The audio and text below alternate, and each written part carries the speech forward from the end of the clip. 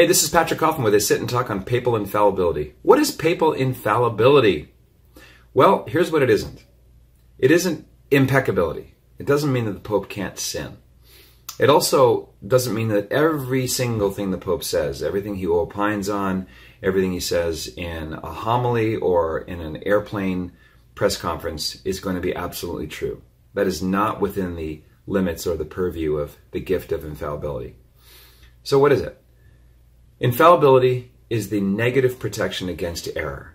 It's part of the deposit of faith promised to us by Jesus Christ when he said in the Gospel of Luke, Luke 10:16, "He who hears you hears me." All through John's Gospel, especially from, say, John 14 through 17, our Lord promises the Holy Spirit to be with the church, to remind the church of everything that he taught.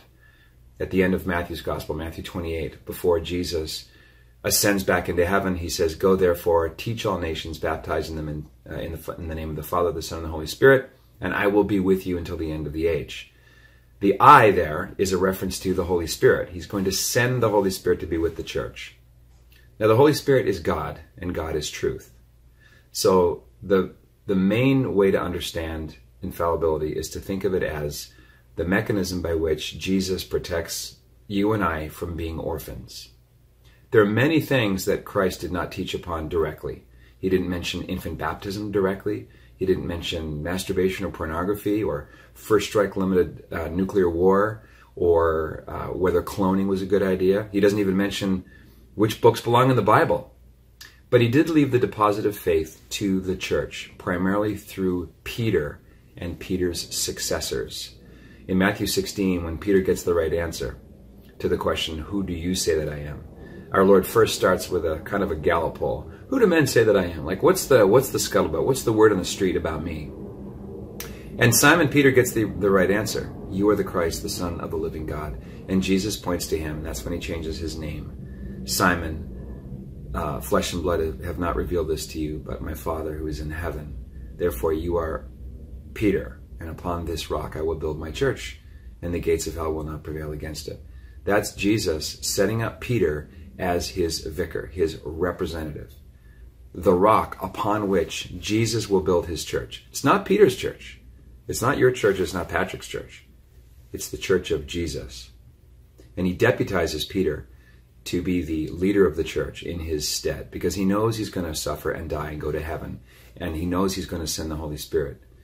But while Christ invisibly rules the church, Peter and his successors visibly rule the church. Now, the last time the most extraordinary exercise of infallibility was given to the church was in 1950 when Pius XII defined the bodily assumption of the Blessed Virgin into heaven, body and soul. That had been believed since apostolic times, but it had never been given the crystalline, sort of finessed, formal definition until 1950. And that was as a result of an effort among many lay people in most countries of the world to define this. And so he did, 1950. Before that, it was 1854 with the dogma of the Immaculate Conception. So as in 1950 we have Our Lady's, the end of her life after she died and was assumed into heaven, so in 1854 you have the definition of the Immaculate Conception, which is the beginning of her existence. Not her birth, her conception in the womb of her mother, St. Anne, in which God, by a singular grace, preserved her, in anticipation for the coming of Christ the Savior, preserved her from all stain of sin, actual and original. That is the dogma of the Immaculate Conception. It's another misconception, pardon the phrase. When people think of the Immaculate Conception, they often mistake it for the virgin birth. So those are two examples of the extraordinary magisterium of the church, something being pronounced ex cathedra, or from the chair. And it's rather rare. Another way the church teaches infallibly is through ecumenical councils. Vatican II in the 1960s, from 1962 to 65, was the last ecumenical council. Now, it was not a dogmatic council, it was a pastoral council, but it did have some doctrinally binding teachings. For instance, the teaching that in Lumen Gentium, number 25, we read that the Pope's pronouncements, even when not ex cathedra, deserve our religious assent. of mind and will. So the teachings of ecumenical councils are binding, like Trent, Vatican I, Council of Florence, Council of Lyon.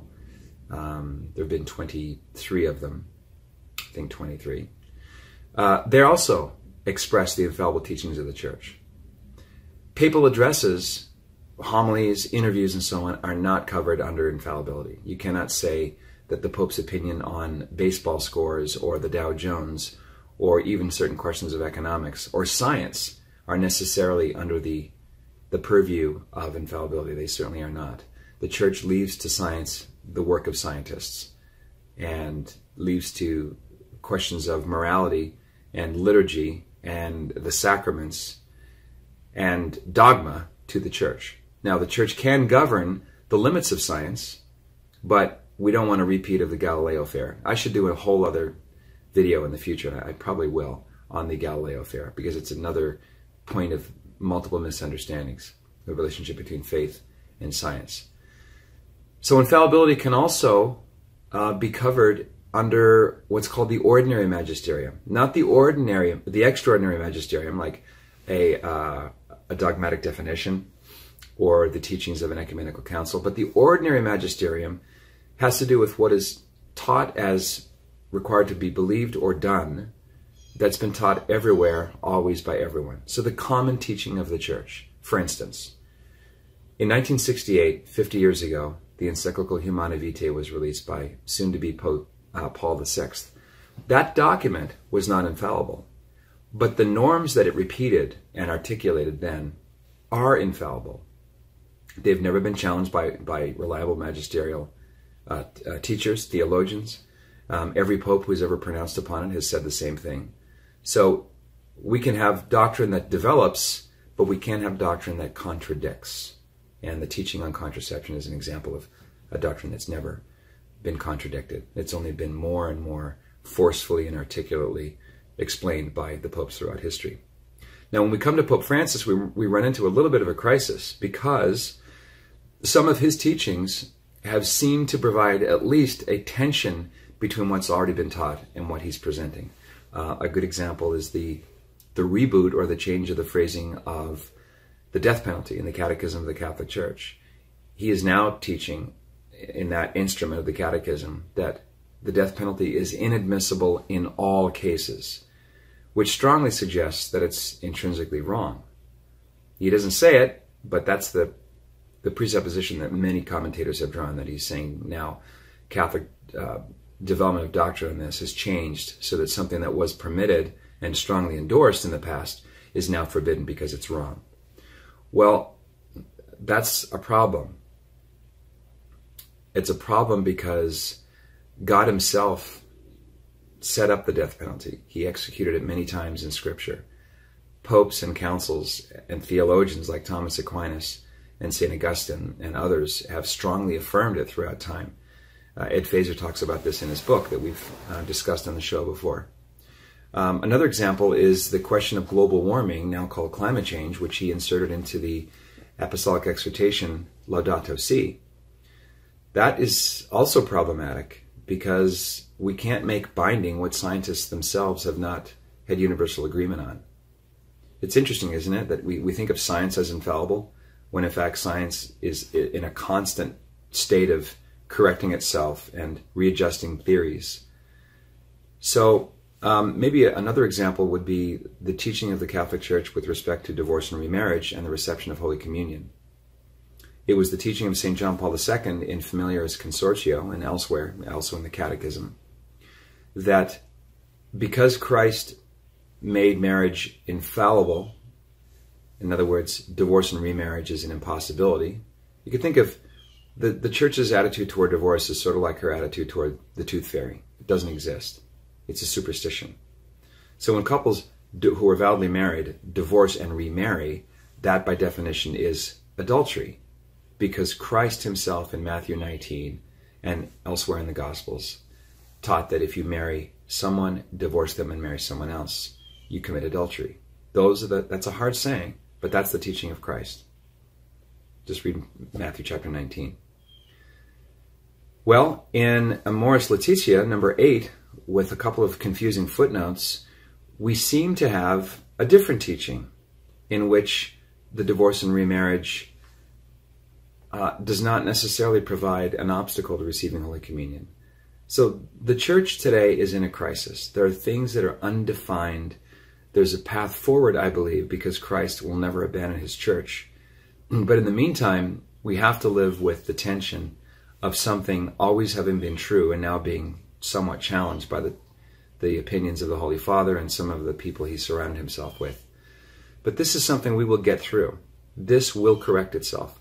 Whether Bishop Cressida's case that the election itself was invalid in 2013, or whether there will be amendments to the teachings such that Catholics can now rely with firm certainty that what is being taught is reflective of the attitude of Christ. I'm not sure how it's going to work out, but I do know that Jesus Christ is Lord, that he did send the Holy Spirit to be with the church, and this time of confusion is also a time of testing of our faith. Who do we belong to? What's our identity? Do we belong to Paul? Do we belong to Apollos? Do we belong to, Team Bergoglio? Are we Team Traditionalist? Are we Team Progressive? Or do we first of all belong to Christ? We have to cling to him. Now, he seems to be asleep in the boat, doesn't he? Our Lord seems to be napping in the boat. But Jesus asleep with us in the boat is sufficient to take care of us. Because it's the Son of God with us, even though he's napping. Napping for Jesus is not an obstacle to his great, powerful presence. And that's the thing we need to rely on. We're going to get through the storm of the sexual abuse crisis. There's already a purification beginning, and it's just getting rolling. There will be more attorneys general. There will be more grand jury reports, and more cockroaches will be caught in the sunlight, and it'll all to be the good. Will the church be smaller in the future? It probably will, as young Father Joseph Ratzinger said so many years ago. But the church has expanded and receded in size in various parts of the world all throughout her history. And this is one of those times where the uncertain present is going to give way to the certainty and the reaffirmation of what the church has always taught. So this is temporary. So we cling to Christ, we rely on his promises, and we hug our kids all the more frequently. In the meantime, be a saint. What else is there?